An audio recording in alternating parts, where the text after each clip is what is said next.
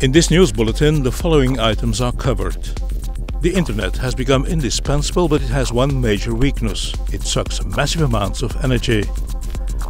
Related to that is the question where our energy will come from in 2030 and how we will address global warming once we're over the tipping point.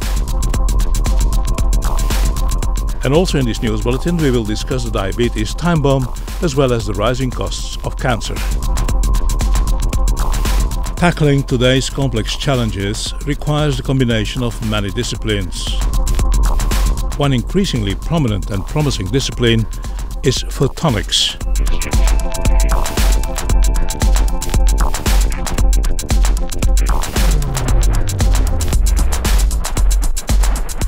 Photonics is the science of light. Light consists of photons that can carry energy as well as information. Light from the sun brings energy to this world. Light enables the internet through optical fiber networks. Light allows to probe materials without touching them and to unravel their properties down to the nanoscale. Photonics is a young discipline which builds upon physics and engineering.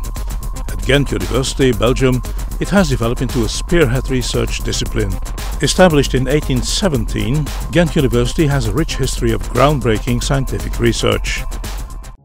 The beautiful Flemish city of Ghent is located 55 kilometers north of Belgium's capital, Brussels. The Lonely Planet has rated Ghent in the top 10 world list of cities to visit. The city now houses 38,000 university students, including many international students, and this adds to its young, vibrant and festive character. Ghent University has 11 faculties with more than 130 departments providing high-quality courses and innovative research. Taking advantage of this unique opportunity, Ghent University endeavours to create multidisciplinary research platforms through which research from various faculties and departments can interact, share knowledge and cooperate to achieve common goals. NB-Photonics is such a platform.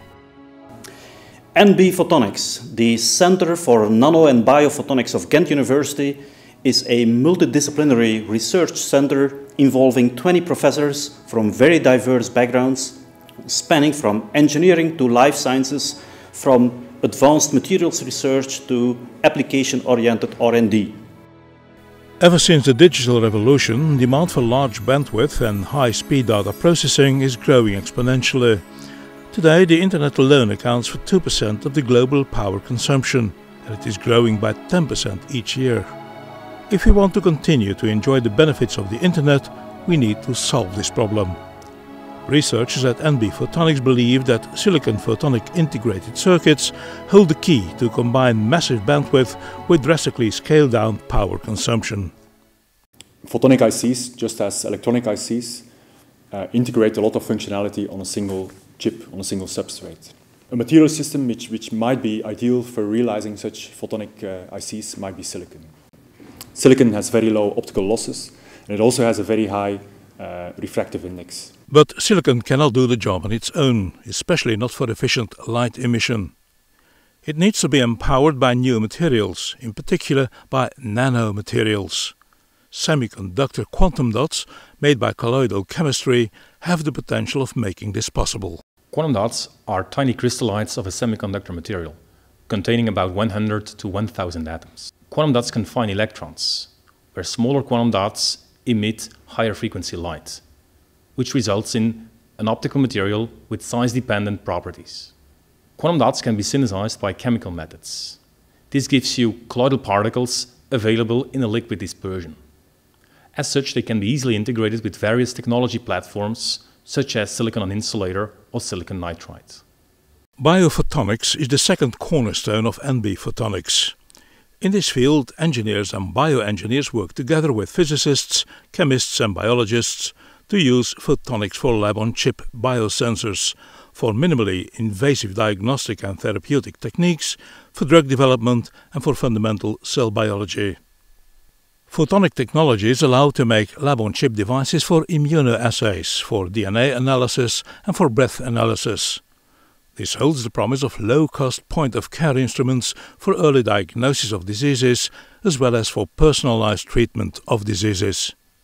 What we're developing here are lab-on-a-chip systems, and they have a very small silicon photonics chip embedded in them, and this chip can tell you if certain biomolecules are present. And this can be used to figure out if you have a certain disease. Now, silicon photonics is a very interesting platform for this because it allows you to manufacture these chips very cheaply. And also, because of miniaturization, it allows you to put many of these sensors on a single optical chip. One of the challenges in probing biomolecules and cells in a liquid is to trap them in a fixed position, long enough to probe them. Once more, photonics comes with a solution by using laser light to act as a tweezer for these particles. Optical trapping is the use of light to exert forces on particles. By controlling photons in exactly the right way, we can manipulate a particle in exactly the way we want. In a typical setup for optical trapping, there's a microscope, a laser, and a lot of lenses and mirrors, so it's bulky and expensive. So we're investigating ways to integrate everything on a single device, so that we can use optical tweezing on a lab on a chip. For decades, optical microscopy has been a workhorse for understanding the behavior of living cells.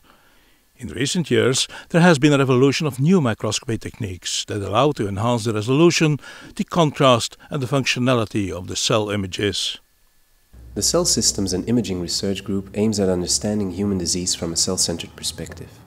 To this end, we exploit the power of advanced light microscopy tools. Essentially, we use photons to interrogate living biological systems at the subcellular level. We develop entire workflows that enable minimally invasive and statistically relevant sampling of individual reporter cells, integrating n-dimensional live cell imaging with high-content image analysis. Earlier on, we discussed how quantum dots can play a role for photonic integrated circuits. The same quantum dots and also other types of nanoparticles are also of key importance in biophotonics, for example for drug delivery research. We apply advanced light microscopy techniques, for instance to drug delivery, where nanoparticles such as liposomes are being developed to deliver therapeutic molecules into target cells. But the same microscopy techniques are also useful for studying the delivery of nanoparticles for bioimaging, such as quantum dots. Multidisciplinary research is challenging because it requires all researchers involved to at least understand the language and the basic concepts of another than their own core discipline. Therefore, NB-Photonics is not just about research. It is also about knowledge transfer and bridging across disciplines. This is achieved through regular seminars, through a summer school, through short internships in other labs, and through brainstorm sessions. Some of our PhD students work on a joint project. They have a home in 2 different research labs. In this way, they acquire a truly multidisciplinary profile, a key asset for them to tackle tomorrow's problems.